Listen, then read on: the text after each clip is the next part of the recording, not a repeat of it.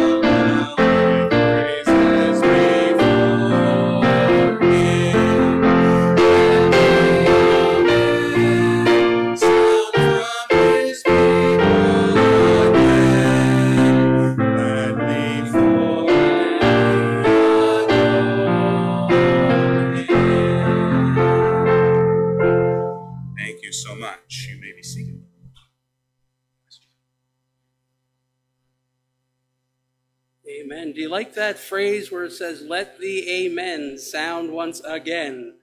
So it's okay to say amen once in a while. We have much to pray for this morning, and God has been good. Mom had her surgery on Wednesday and is recovering nicely. She's doing all the exercises and she's walking around and doing well. So thank you for that, praying for her, and just ask that you would continue to do so. And we have a whole list of things, but we have to add our dear sister Althea.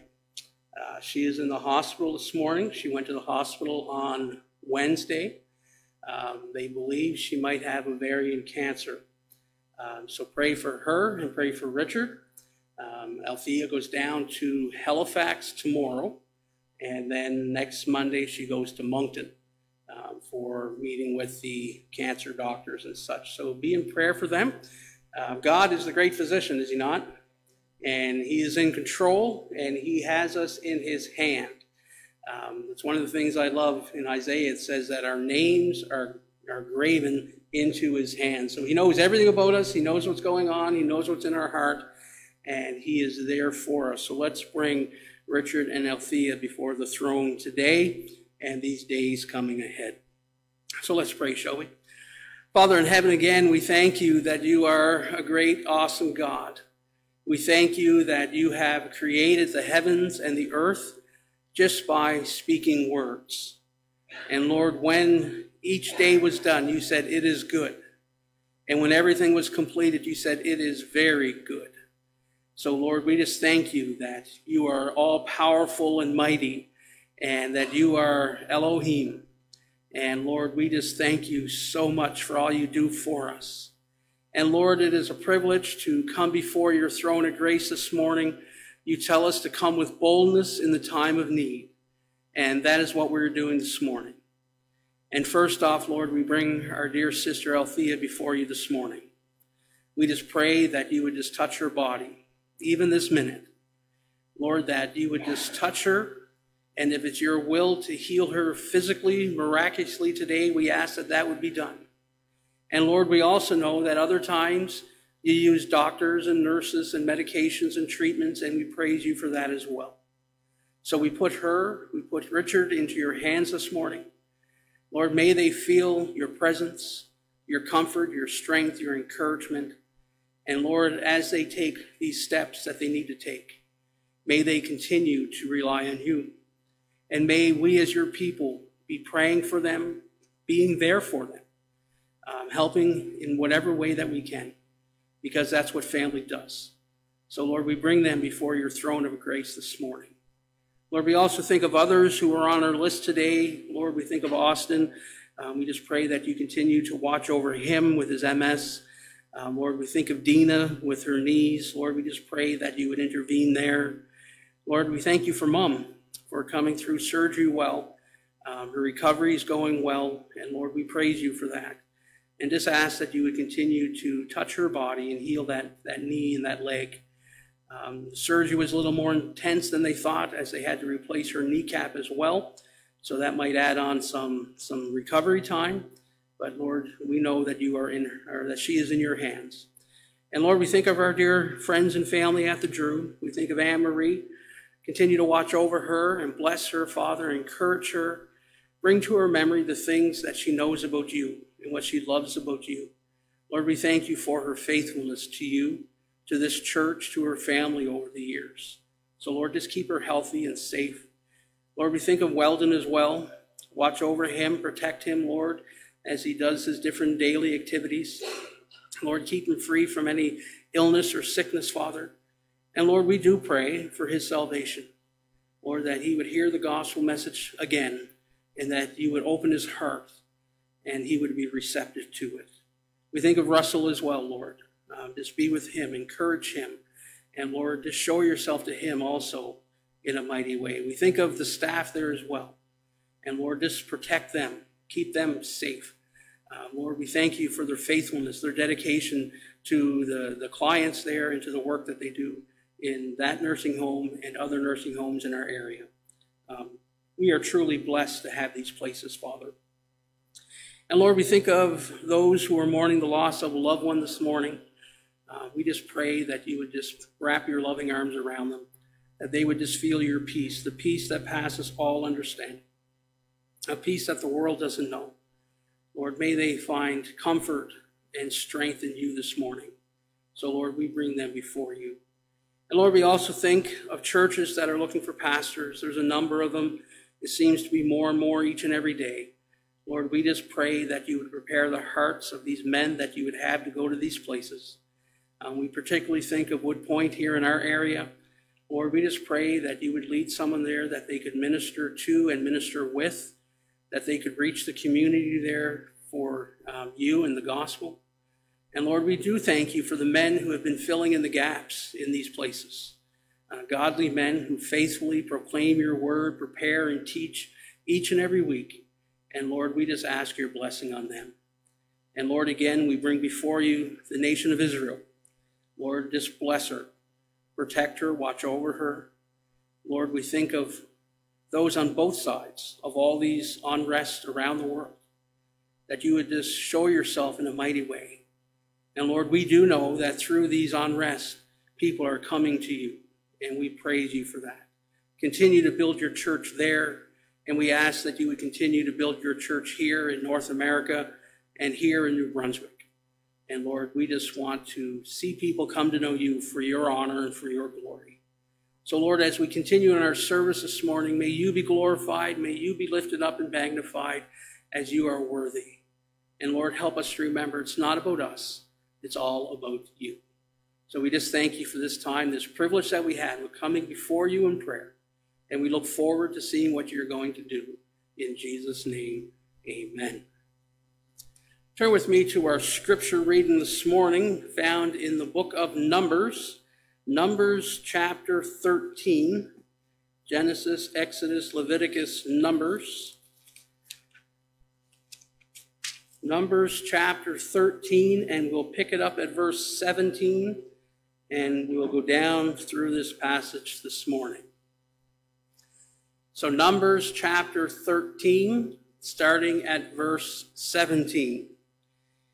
And Moses sent them to spy out the land of Canaan, and said unto them, Get ye up this way southward, and go up into the mountain, and see the land, what it is, and the people that dwelleth there, whether they be strong or weak, few or many, and what the land is that they dwell in, whether it be good or bad, and what cities they be that dwell in, whether in tents or in strongholds, and what the land is, whether it be fat or lean, whether there be wood therein or not, and be ye of good courage, and bring the fruit of the land.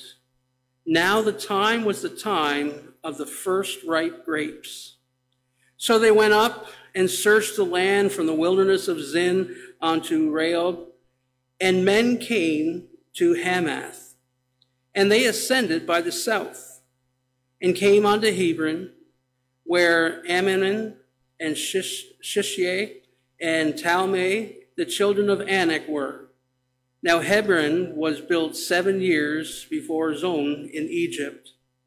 And they came unto the brook of Eshcol, and cut down from thence a branch with one cluster of grapes. And they bare it between two upon a staff. And they brought of the pomegranates and of the figs. And the place was called the brook Eshcol, because of the cluster of grapes which the children of Israel cut down from thence. And they returned from searching of the land after 40 days. And they went and came to Moses and to Aaron and to all the congregation of the children of Israel unto the wilderness of Paran to Kadesh, and brought back word unto them, and unto all the congregation, and showed them the fruit of the land. And they told him and said, We came unto the land whither thou sentest us, and surely it floweth with milk and honey, and this is the fruit of it. Nevertheless, the people be strong and dwell in the land, and the cities are walled and very great. And moreover, we saw the children of Anak there. And the Amalekites dwell in the land of the south, and the Hittites and the Jebusites and the Amorites dwell in the mountains, and the Canaanites dwell by the sea and by the coast of Jordan. And Caleb stilled the people before Moses and said, Let us go up at once and possess it, for we are well able to overcome it. But the men that went with him said, We be not able to go up against the people, for they are stronger than we. And they brought up an evil report of the land which they had searched unto the children of Israel, saying, The land through which we have gone to search it, is a land that eateth up the inhabitants thereof. And all the people that we saw in it are men of great stature. And there we saw the giants, the sons of Anak, which come to the giants, and we in our own sight as grasshoppers.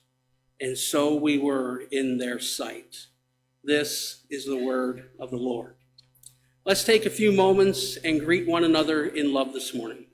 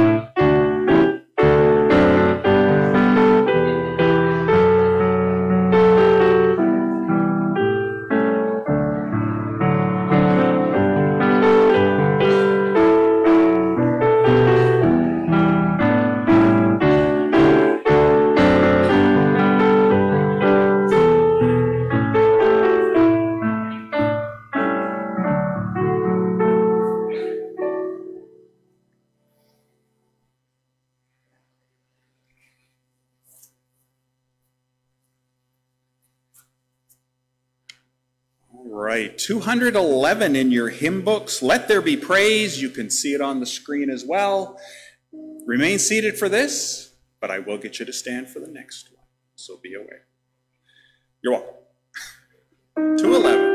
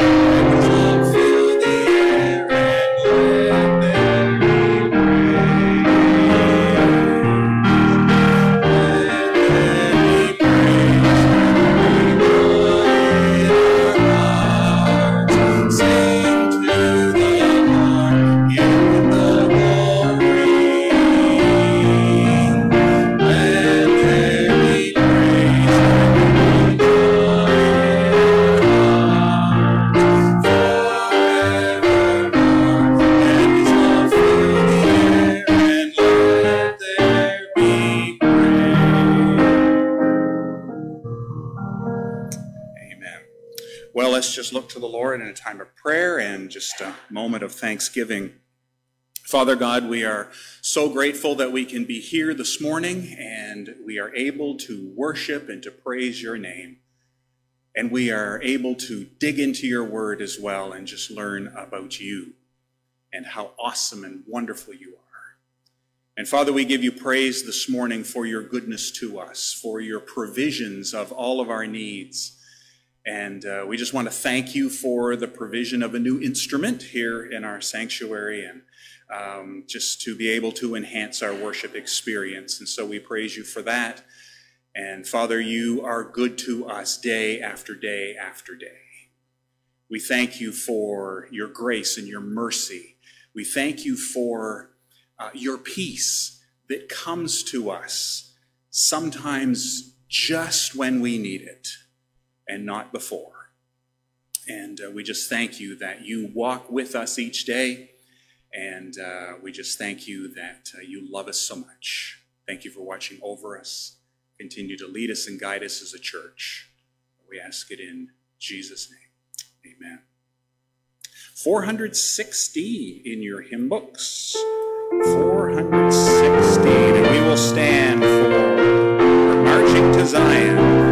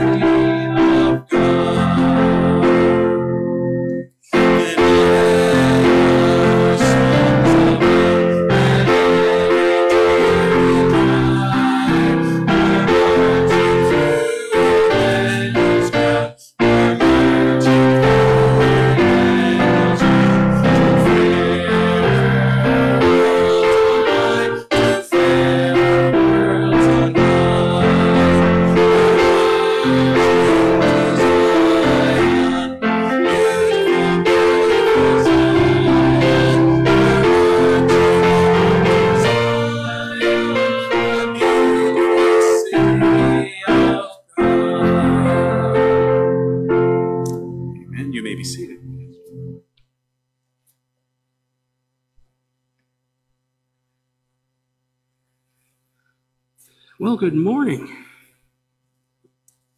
Okay, let's try that again. Good morning. Turn with me in your Bibles to Joshua chapter 1. Joshua chapter 1. Let me start by asking this question. Are you tired of being encouraged yet? Anybody? Show a hand so I can point you out. So none of us are tired of being encouraged yet because we need encouragement. When we look at around this world that we're living in, we need to be encouraged. So if we need encouragement, the Word of God is always a good place to go because it's full of encouragement. I shared this in Sunday school this morning as I was encouraging them with the judgments of God. How's that for encouragement? But I said this, why are we studying the judgments of God? Why are we studying an Old Testament book called Joshua? And the reason is simply this. All Scripture is given by inspiration of God and is profitable. So whether it's the Old Testament or New Testament, whatever the topic is, hope or just judgment, we study it because it is inspired by God and it is profitable to us. That's why we have the Old Testament, so that we can learn from it. And Joshua chapter 1, as we have been seeing, is a chapter of encouragement. We know 1 Corinthians 13, it's given the title, the love chapter. So if I was going to give Joshua chapter 1 a title, it would be the encouragement chapter, because it's full of encouragement. In the first 9 verses, we see God encouraging the new leader. God encouraged Joshua. He encouraged him from the moment that he gave Joshua his commission. Joshua, this is what you're going to do. And then not only did he encourage him with the commission, but he encouraged him with the promises that all this stuff was going to be done.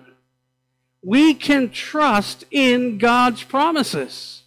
And one that we looked at is that he will never leave us nor forsake us. And he never has, and he never will. So he received encouragement from the promises that God gave him. And then we finished off last week where God not only encouraged him from the promises, but we see that he got encouragement through the Word of God. He was encouraged from God's Word. And we too receive encouragement through His Word. So there's one last piece of encouragement from God to His leader that I want to look at this morning before we move on to something else. So look at verse 9. Joshua chapter 1, verse 9, it says this, "Have not I commanded thee, be strong and of a good courage. Be not afraid, neither be thou dismayed. For the Lord thy God is with thee whithersoever thou goest." Isn't that a great piece of encouragement? So before we look at this, let's pray. Father in heaven, again, we do thank you for your promises. We thank you for your word and the encouragement that we get from both. And Lord, we just ask this morning as we dig into your precious word, which is profitable to us, that your Holy Spirit would guide us and direct us, and we would leave this place rejoicing that we were here. We would leave this place excited because we were into your word, and we would leave this place blessed and encouraged because of your word. So speak to our hearts, meet whatever need that we have this morning, we ask in Jesus' name, amen.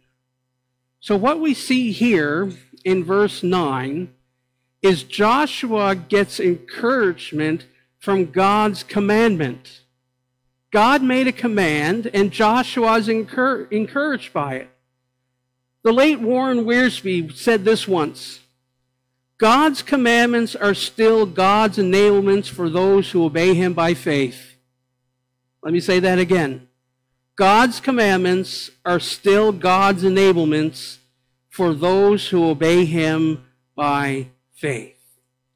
I need you to put your thinking caps on this morning because you got to think way back, or maybe we got to think way ahead because we're way back in Joshua. But think to the book of Luke. And do you remember what Gabriel said to Mary in Luke chapter 1, verse 37? Do you remember? This is what he said. "For with God, nothing shall be impossible." For with God, nothing shall be impossible. Are these words still true today? They are. They are. They are as true today as the day they were spoken to Mary in Nazareth. I read another version that put it this way. "For no word from God shall be void of power." For no word of God shall be void of power. The very word that God speaks has in it the power of fulfillment if we would but trust and obey. So God's word is powerful. It's powerful. Joshua and the nation of Israel will see that nothing is impossible with God. they will also see that no word from God is void of power. And the same is true today. Remember that hymn we sang, and I made a comment about it? Let the amens shout again, or be heard again. That would have been a place for one. Okay? I'm going to have to get a card and just flip it every once in a while. But isn't that true? Nothing is impossible with God, and no word from God is void of power. Joshua and Israel will learn that, and it applies to us today as well. What excites me about the study of this book of Joshua? In the years that it took place, many years ago, whenever Joshua was faced with an enemy, and whenever he was tempted to be afraid, he would remember that he was a man with a divine commission, and his fear would vanish. We'll see that. He had a divine commission. Be strong and of a good courage. Be not afraid. There are times where we fear, isn't there? God is saying the same thing to us. Be strong and of a good courage. Be not afraid. For with me nothing is impossible, and my word will not return void. There's power in his word. What else excites me about this book is that whenever things went wrong, and as we go through this book, we'll see that there are times where things went wrong. They didn't go as planned. When things went wrong and he was tempted to be dismayed, do you ever get dismayed when things don't go according to plan? What Joshua did, and what we need to do, is recall God's command and take courage. Take courage. Okay, our plan didn't work out. But his plans and his ways and his thoughts are higher than ours. And he's in control. So be strong. Be of a good courage. And don't be afraid. Like Moses before him, Moses was his successor, or his mentor. And Samuel and David, who came after him, he had a divine mandate. And that mandate was to serve the Lord and do God's will. That was the mandate. Serve the Lord and do his will. And that mandate was sufficient to carry him through. That mandate was sufficient to carry him through every situation that he would endure. And folks, we as God's people, we also have a mandate. God doesn't save us so that we could come into a beautiful facility and sit here and sing some songs and hear from the Word and then go out and be on our merry way. We have a mandate. Well, what's our mandate? I'm glad you asked. Matthew chapter 28, verse 20. Here's our mandate. Go ye therefore and teach all nations, baptizing them in the name of the Father and of the Son and of the Holy Ghost, teaching them to observe all things whatsoever I have commanded you, and lo, I am with you always, even unto the end of the world. Amen. So our mandate is this: go. While we go about our everyday business, whether we're at the market, whether we're at school, whether we're at work, whether we're wherever, we are to go. And what are we to do? Teach all nations. That first teach here, because there's another one coming in the next verse, teach means Share the gospel. Tell people that Jesus died for their sins according to the scriptures and that he was buried and rose again the third day according to the scriptures. So we go and share the gospel. And then it goes, baptizing them in the name of the Father and of the Son and of the Holy Ghost. So once we go, we teach the gospel, people will get saved, then they get baptized in the name of the Father, Son, and the Holy Spirit, teaching them to observe all things. Well, what's that second teaching? Teaching them the things that are found in the Word of God. Teach them the doctrines of the Bible. And we have this precious promise at the end, and lo, I am with you always, even unto the end of the world. So we have a mandate,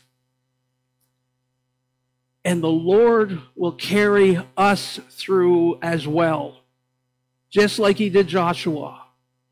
He will carry us through. So here's some questions that I need us all to think about.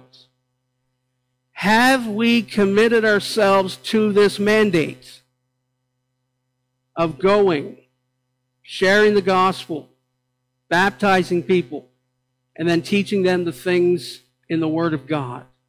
Have we committed ourselves to the mandate? So ask yourself that question. And I trust we can all say yes. Which leads me into the second question.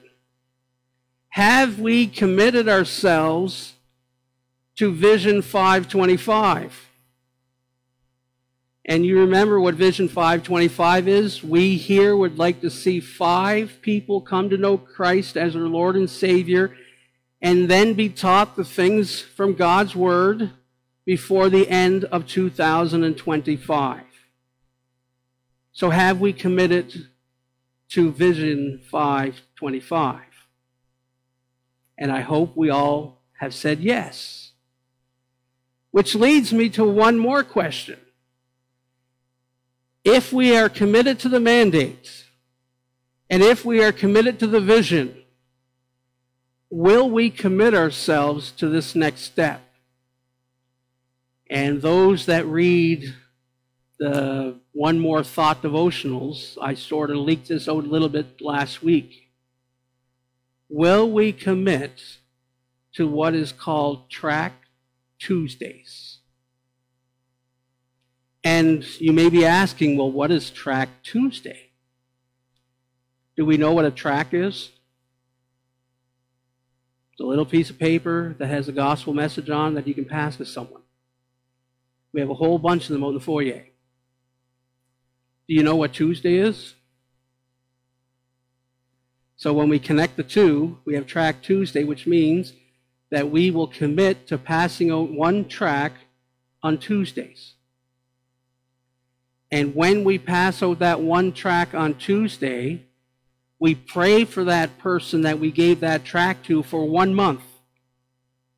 That the Holy Spirit would open their hearts and their minds and that they would be receptive to the gospel and put their faith and trust in Jesus. So that could mean we could be praying for 3 or 4 people at a time, because if we pass out a tract every Tuesday and pray for that person for a month, and this starts a week from this Tuesday, that means on that Tuesday I'm praying for 1 person. On the next Tuesday I'm praying for 2 people, and then 3, and then 4. And then it goes back to 3 because we stopped praying for that 1 person at the beginning. But I would suggest if you want to keep praying for that person, keep praying. Because you can never pray for too many people to get saved. Well, what's a tract going to do? Many people have come to know the Lord through reading a tract. Ever hear of a fellow named Ed Seeley? A tract is what started him on his salvation experience. 1 tract that someone crumpled up and he picked up and read. And then eventually, by the side of his son's bed, He gave his life to the Lord Jesus. And the Lord has used him in mighty ways. He is committed to the mandates of going and baptizing and teaching. So have we committed to the mandates? Have we committed to Vision 525? And will we commit to Track Tuesday? He will see us through. He will see us through, and he tells us not to fear or be discouraged, because I'm with you every step of the way, right till the end. Isn't that awesome? That's awesome. So Joshua was to take the word of God in one hand and the sword in the other. He's to move out in faith. And folks, we, like Joshua, need to be strong and courageous and not fear, because we are in enemy territory. So be strong and courageous. We are to obey God and leave the results or the consequences with him. I believe it was Charles Stanley that used to say that all the time. Obey God and leave the results and consequences with him. So in these first 9 verses, we see God encouraging his leader. So let's move on, shall we? I'll take a drink so that can keep me going for another 45.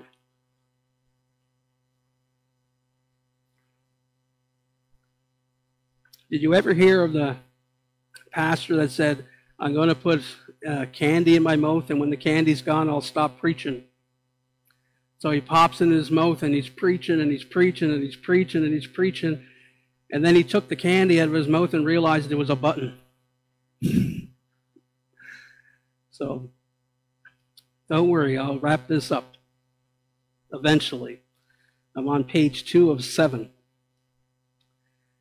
So let's look at verses 10 to 15, and we'll see that the leader that was encouraged by God is now a leader who encourages the officers of the people.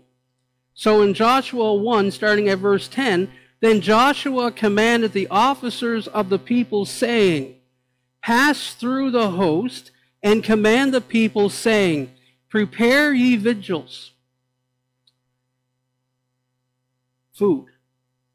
For within 3 days ye shall pass over this Jordan, to go into possess the land, which the Lord your God giveth you to possess.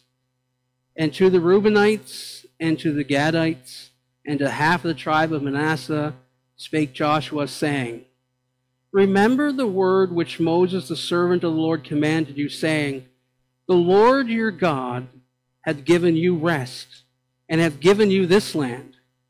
Your wives, your little ones, and your cattle shall remain in the land which Moses gave you on this side Jordan.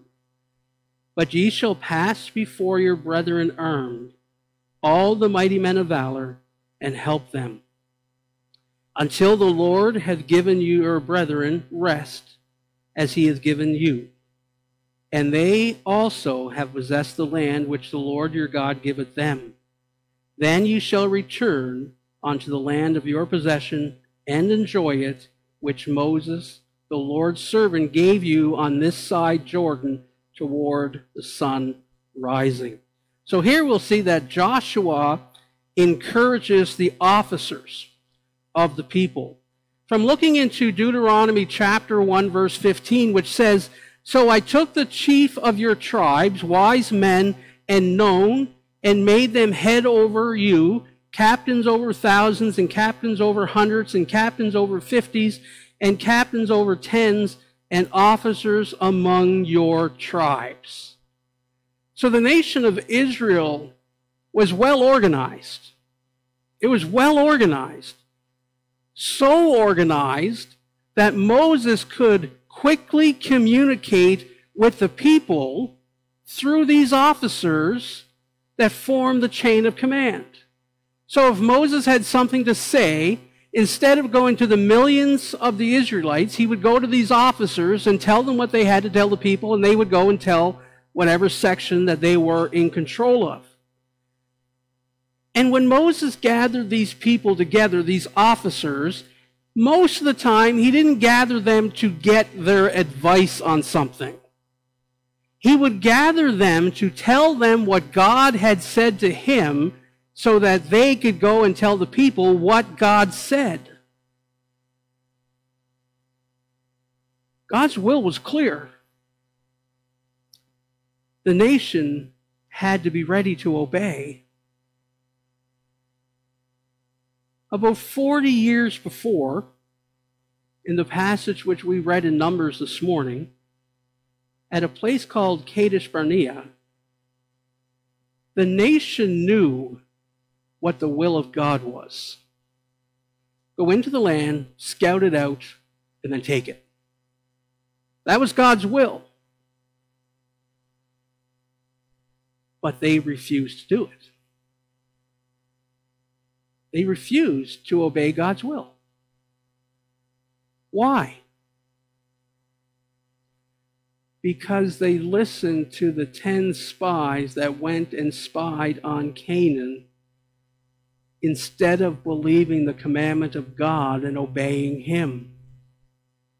12 spies went and spied on Canaan, and the little kid's song says 10 were bad and 2 were good. And we see in the description of the land, they described it as a land flowing with milk and honey. The grape clusters were so big that they put it on a stick and 2 guys had to carry it. Go to Independence and buy a bag of grapes that size. I bet you none of us could afford it. So when they were there, it seemed like, oh, this is pretty good land. But when they got back to tell the report, the 10 spies said, oh, no, we can't do that. They're giants. And we look like grasshoppers. Well, guys, that's a little bit of an exaggeration. If you look like grasshoppers to these guys, that would mean they were about 300 feet tall. And they weren't 300 feet tall. Right? Goliath was 9 feet, 9 inches or something like that. That's a far cry from 300 feet.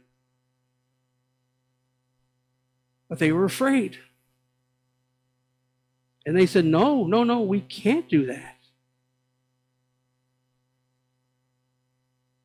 Had they listened to Joshua and Caleb, they would have avoided a lot of time in the wilderness. Because they knew God's will, they knew God's command, and they disobeyed it. Had they listened to Caleb and Joshua, they wouldn't have spent so many difficult years in the wilderness. There is a place in Christian service for godly counsel, but a committee report is no substitute to the clear command of God. And that's almost what they were getting from these 10 spies, the committee report. Oh, no, we shouldn't do that. Oh, we can't afford to do that. Oh, the task is too big at hand. That's why most of the time Moses said to these officers, this is what God said, now go tell the people. I'm not asking for your advice, but there is time for advice. There is time for counsel. Don't get me wrong on that. But when we know what God's will is, and it's plain and clear, we just need to obey. We need to obey.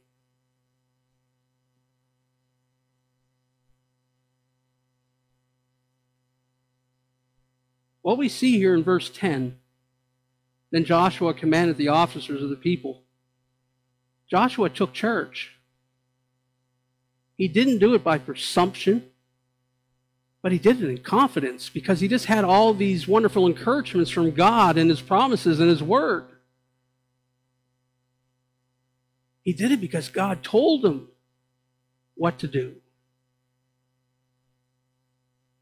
The Word, as we look into it, and if you study the Old Testament, maybe the first five books, the Word tells us that God had told Moses that he would be with him. He told him that over and over. When Moses returned to Egypt after spending years in Midian, he was fearful. But look what God said to him in Exodus chapter 4, verse 12. Exodus chapter 4, verse 12.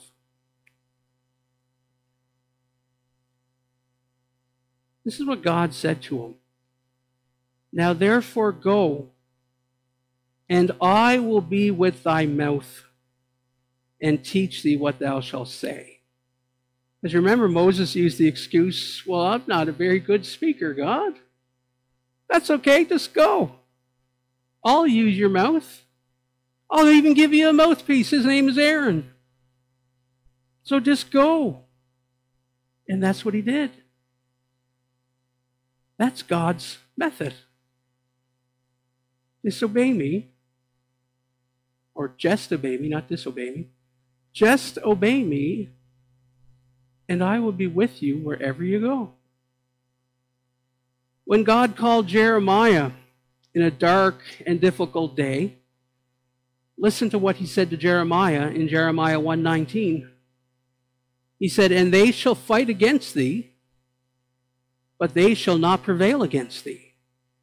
For I am with thee, saith the Lord, to deliver thee. They're going to come and fight against you, Jeremiah.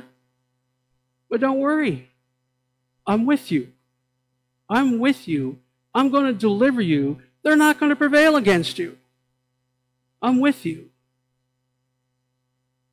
We need the kind of conviction and courage which is spoken in the book of Hebrews. Hebrews chapter 13, verse 6. I believe we read this last week or the week before. Hebrews 13:6 says, let's go to verse 5. Let your conversation be without covetousness, and be content with such things as ye have. For he had said, I will never leave thee. Remember, that's a triple negative, which means I will never, never, never leave thee, nor forsake thee. Verse 6, so that we may boldly say, the Lord is my helper, and I will not fear what man shall do unto me. So the Lord is my helper. When David first spoke these words back in Psalm 118, verse 6, he turned his heart, he turned his mind away from the things which he has seen to the unseen. It means that he occupied his mind and his thoughts with the things of the living God. Don't fill up your mind and your thoughts with the things of this world. Fill them up with the things of the living and true God. David recognized that this special bond was a spiritual bond. It was a spiritual bond that was between him and the Lord. Therefore, he could say, the Lord is my helper. And we have that same bond today as believers. No matter what you're going through in life today, we can say, the Lord is my helper. And he will never leave me. And he will never forsake me. And he is with me wherever I go. He is with me. So occupy your mind with the things of the true and living God. David knew that the Lord would deliver him. Joshua believed God, and God had encouraged him to step out. Why? Because the Word of God was authority in their lives. And folks, the Word of God has to be our authority today as well. Here at Salem Baptist Church, the Word of God is the authority. And it always will be. The authority of God's Word. It was not to depart out of his mouth. He was to meditate on it. Remember what that means? To muddle. He was to be like a cow chewing its cud. He was to meditate on it. He was to do what was written in the Word. That's the formula for faith. The formula for faith. We're to be in it, to study it, to meditate on it. As the psalmist wrote in Psalm 1, we are to delight in it. Do we delight in the Word of God? Are we meditating on the Word of God day and night? Verse 11 of Joshua chapter 1.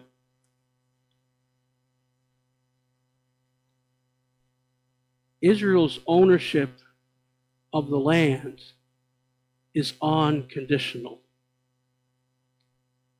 God said the land is theirs. It's theirs. Their ownership was unconditional, but Israel's possession of it was conditional. Israel had to take the land. They had to. The key word in the book of Joshua, do you remember what it is? Is it victory? No, it's not victory, because the victory is the Lord's. Possession. That's the key word. I'm going to ask you again next week. The key word is possession. Israel was to possess the land. And here we see Joshua giving this command: prepare your food. For 3 days you're going to go to Jordan. As I was thinking about that, wouldn't the better instruction be, okay guys, prepare your boats. We're going to cross the Jordan. Wouldn't that make more sense? Prepare your boats. We're going to cross more water. No, but he says here, prepare your food. He didn't say prepare your boats because he wasn't trying to second guess God. He wasn't doing that at all. He knew that God had opened the Red Sea. He was there. So he knew that God would also get them across the Jordan River. So prepare your food.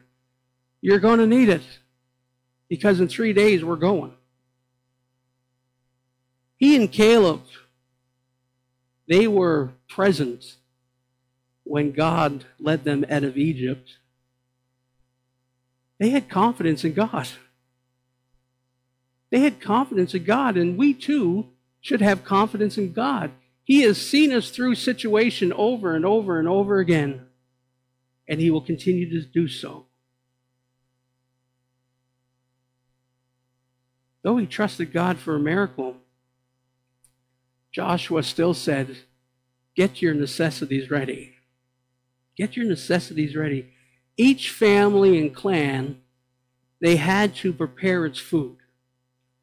According to Exodus 16, the manna was still falling every morning. It was still falling. And Joshua 5, 11 and 12 tells us that the manna would keep falling until Israel was in their land.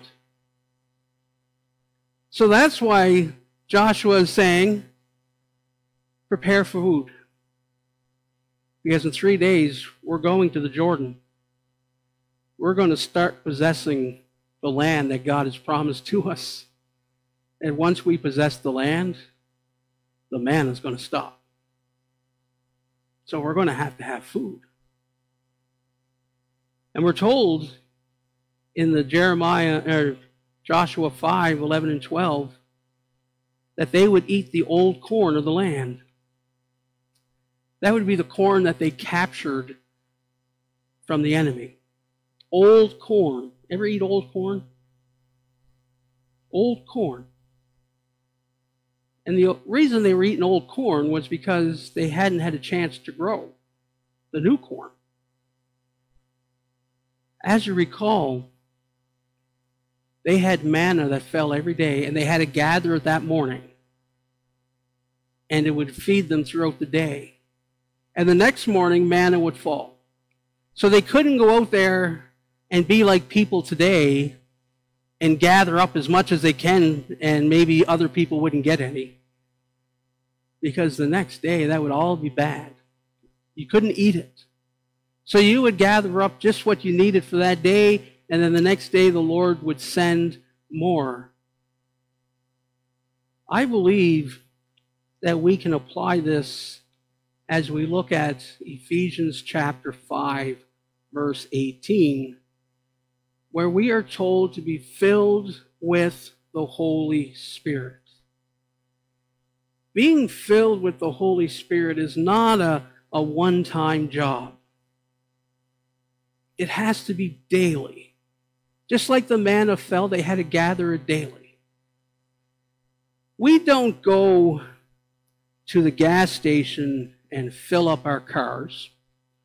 I don't know if you're like me, but I try to get every last bit of gas into my tank that I can. The nozzle is almost hanging out of my car, and I'm still squirting, trying to get some more in. But we don't fill up our car and say, okay, it's full. Now let's seal up the tank, because I'll never have to get gas again. Anybody do that? No, that would be foolish. Because odds are we're going to have to get gas again within the next 4 or 5 days. That would be foolish. But there are many Christians today who think that they can have one experience and that's it. They never have to experience again. If we're going to walk in the Spirit and have a life where we live for Him, we need to be filled each and every day. In fact, let me ask this question. How many people fill up their physical body more than once a day? Most people 3 times a day. Yes? I have a friend, Gary. He's one of these weightlifter guys and all this buff stuff, bald head and everything else. When he was working at the sawmill before he went into full-time ministry, he was telling me he would eat at least 6 times a day. Because he had to, because he was burning off so much energy at the mill and then all this gym stuff and everything else. But now that he's just a little old pastor, he only eats twice a day. He has 2 meals, and he said he has 2 protein shakes. So I guess that's almost 4 times a day if you figure it right. But we mostly feed ourselves 3 times a day. So wouldn't it be a good idea to ask for the Holy Spirit's filling at least 3 times a day? When we get up, the afternoon maybe, supper time, control me, fill me. I think it's really important, especially after supper time. Because what do most people do after supper? They snack. But most people sit down and watch TV for a couple hours. Some people for 10 hours. If you're a 10-hour TV person, that's too much. So at supper time, he's saying, Lord, fill me with your Spirit, so if I watch anything on TV tonight, let it be something that be honoring and pleasing to you. So help me to watch what goes in my ears and what I see and what comes out of my mouth and where I go and what I do and all that sort of stuff. So I think filling with the Holy Spirit 3 times a day would be awesome. If we want to live for Him and walk with Him, we all need a constant filling of the Holy Spirit. a looking to him and a resting upon him. So it was important that the people stay strong, because they were about to begin a series of battles. And as we continue on through the book of Joshua, we're going to see battle after battle as they possess the promised land. And it's important for us to stay strong as well. We need to notice something that's very important here. And don't worry, I'm on page 7, so I'm almost done. We need to notice something important here. Joshua's words to his leaders were words of faith and encouragement. Listen to what he said. You shall pass over. You shall possess the land. The Lord will give it to you. Aren't they words of encouragement and words of faith? You're going to pass over, you're going to possess the land, and the Lord will give it to you because he promised to. He promised to. Joshua made a similar speech 40 years before. But the generation of leaders back then wouldn't listen. Now that generation was dead. And a new generation was ready to believe God and conquer the land. Caleb and Joshua were the oldest men in the camp. They were the oldest men in the camp. And you know what? They were still enthusiastic about trusting God and serving the Lord. So no matter how old we get, we should be enthusiastic about trusting the Lord and serving him. I hear some people say, and this is not a slight on anything, I can't do as much as I used to when I was younger. And that's true. But you can still trust the Lord. You can still pray. You can still do whatever the Lord calls you to do because he will enable us to do it. We just need to trust and obey. That's what we need to do. It's not a matter of age. It's a matter of faith. And faith comes by meditating on the Word of God. As we've seen in Joshua 1:8. And Romans 10:17, I believe, says, faith cometh by hearing, and hearing by the Word of God. How I thank God for the senior saints who have been part of my life and ministry over the years and have encouraged me to trust the Lord and to move forward. And very quickly, I just want to mention a couple of them. Huey McDougall from Sydney. He's in glory now. But before I went to Bible school, he would take me out for lunch every week, one day a week, and would encourage me and another fella to serve the Lord, to go to Bible school, to learn as much as we can about the Lord, and then faithfully serve him and continue to trust him. Another senior saint, Ed, is Ed Seeley. He was one of my teachers at MBBI, and I think I mentioned this before, a month or two into MBBI, I was ready to throw in the towel. And I went and talked to him, and he encouraged me to keep on keeping on. And he wrote me this note that I still have to this day in my office, and I refer to it quite often. Then there's a fella in Yarmouth when we were pastoring there, Hartley Newell. He didn't say much. He was like an Elwyn. But when he said something, you would listen. And he would always say, whenever the church was doing something or making decisions, stuff like that, he would always say, we did not pray about this. So he's like, we're not making decisions today. So he was an impact. Robert Sullivan, when we went to Quebec, the Lord has blessed us with his ministry for 8 months before he took him home. but he was this godly saint that made an impact in a lot of people's lives. And he was the type of guy that didn't want to replace nothing until it had to be replaced. So if he could fix it, it would keep getting fixed. And our church building had the wooden frame windows.